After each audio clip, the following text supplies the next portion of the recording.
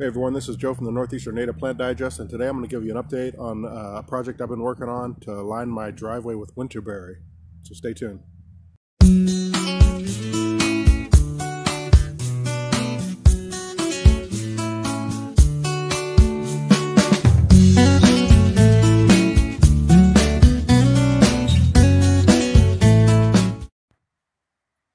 Hey everybody, welcome back to my channel. So I wanted to talk about a project that I started about 3 years ago, and that project is to line my entire driveway with Winterberry, Ilex verticillata. I did a video on Ilex verticillata about a year or so ago, but I want to do an update because I've made some progress and I'm really starting to see the vision of this project come to life.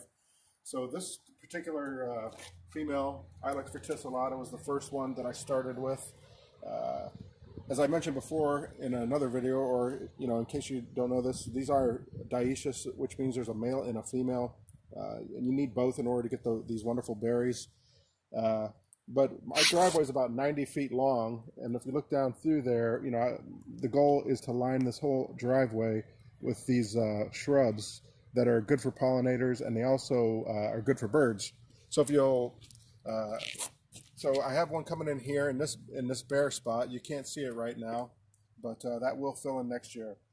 So as far as the male varieties, so this particular shrub right here is a male, and it's called the cultivar is Jim Dandy. So they don't get the berries on them, but you need the males in order to pollinate the females. One male should be able to pollinate, I would say, around maybe 10 to 15 females, and you should make sure that they're within maybe a 20 foot radius. These are on a straight line, obviously, but it should be well able to pollinate all the females that I have, and also have another male down here. So if we're gonna take a walk down here. So here's another female. This whole 90 foot border is going to be filled with these. Now, earlier in the spring, there was a garden center that was going out of business, and I picked up 3 different winterberries. Hold on a minute. All right, so a fire truck just went by. So anyway, this particular shrub was a male and female in one container, and I separated the male and planted it in a different area of my yard. So this is a female. This one's really looking good. I have a couple more in here. This little spot here you can't see. Another female here. Now this particular shrub here, I have 3 layers going on it. You can't see them because they're under the snow. But next year I should be able to get 3 more plants off that. If you haven't looked at my video on layering plants, I did one on hydrangeas.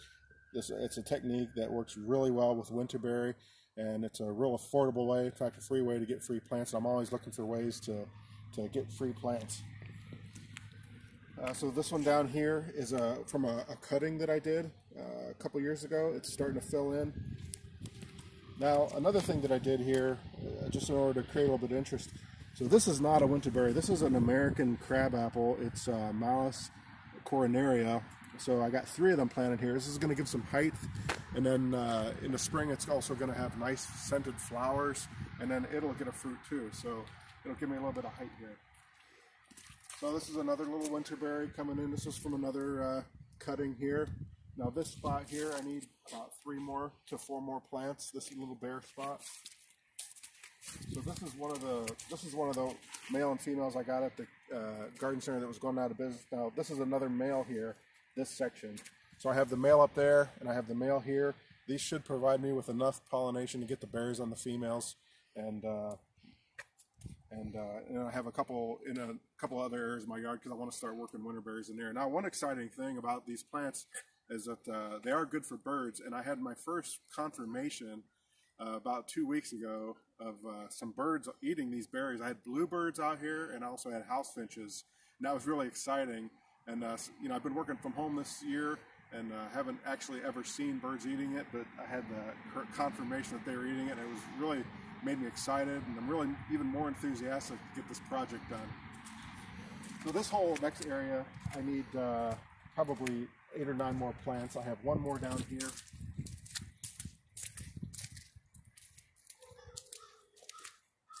I have 1 more here, and then I have a couple little suckers or not suckers, but cuttings that are growing in, but you really can't see them because of the snow.